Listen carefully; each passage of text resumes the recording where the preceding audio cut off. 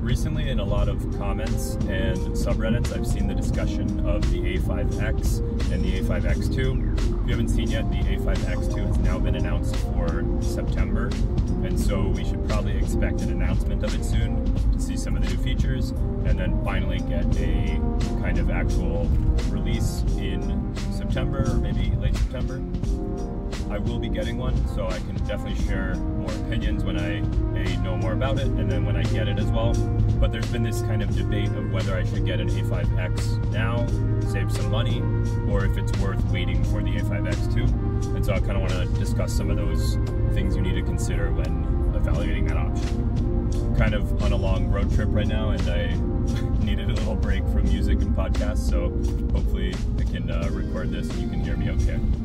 Starting out with the A5 X2, I think the price over the long term is something you need to consider with the A5 X2, because over time, that's something that you can upgrade, and when your battery dies, you can replace that if a new chip comes out for it, memory card, for example. So that's certainly a factor that while you might save 300 bucks or something like that now on an A5X, over the long term, if in 2 years you need to replace that A5X, the A5 X2 will have a much longer lifespan.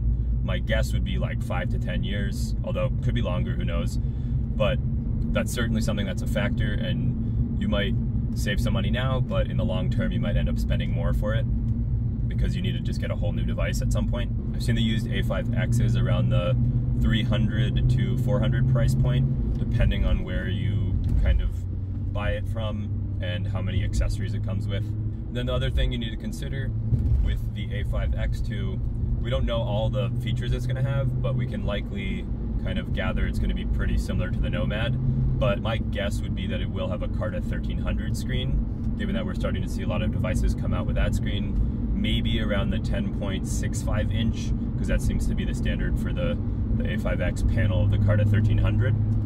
So that could certainly be a panel we'll see. This is just speculation, by the way, but the other thing you need to consider is also a warranty. And you are likely not going to get that with the A5X. I think some of the benefits of buying used, and I'm a big proponent of buying used because it saves on e-waste, and it's just a lot cheaper in general if you get a working device, and that's the big caveat, right? So if you're going to buy something like this, I think searching the Facebook groups, I'll try to link one below that does like used Supernote sales, that's a good option, and probably you can see if the person you're buying from is a little more reputable on the Facebook group. And the other option I'd say would be eBay. I'd be weary of some other sites, but eBay's good because if you buy one that has a refund policy, it's typically 30 days, sometimes a little longer, but you can at least get the device, see if it works. If it doesn't, you have a peace of mind of being able to return it. I've gotten burned on things on eBay before where I bought it with no return policy, so I kind of learned my lesson there.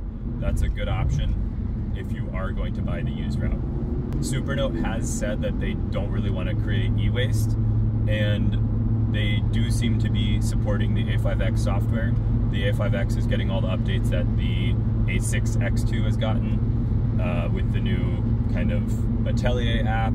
I think particularly the next couple weeks is probably a bad time to buy the A5X though, because you can imagine when the A5 X2 announcement comes or it gets actually released, the prices for the A5X are probably going to drop. You know, this is something you see around the market. You see it with like cars when new car models come out. So I think now is actually a bad time to buy. I think the price will drop when the A5 X2 is either announced or definitely when it's released. And you'll be finding people offloading those that want to upgrade. The A5 X2 does seem to be a very highly anticipated device. Like, I've been seeing the Reddit comments for months about people like, oh, should I wait? Should I get it? To the point where I even made a video about whether the A6 X2 is too small or if you should wait for the A5 X2. I'll link that above if you want to check that out. But it is a very common topic, and I think people are expecting the A5 X2 to be really good, and I am too. I think one of the reasons the Booksco 10.3 and the new V-Woods AI paper, which I'm going to be getting a model of too, have been selling so well or have gotten a lot of backing is because there's a stopgap in the kind of A5 size right now. Like Remarkable 2 We've never heard anything about a Remarkable 3 or any rumors really. It's well overdue.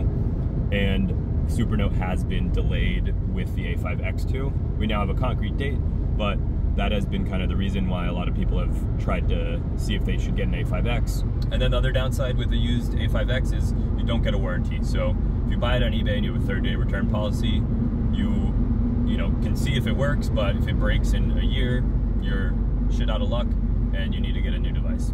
One of the potential benefits I see of buying an A5X is that some people do say they prefer Feel-Right 1. I personally prefer Feel-Right 2. I've only tried Feel-Right 1 once, but you will likely get a device if you buy an A5X with Feel-Right 1, because they only made, after a certain serial number, ones that came with Feel-Right 2, which is much smaller than the amount of time that they produced the A5X with Feel-Right 1. So you would actually get to try Feel-Right 1, see if you like it, and if not, you can buy a $50 screen protector, Feel-Right 2, and apply it to the device.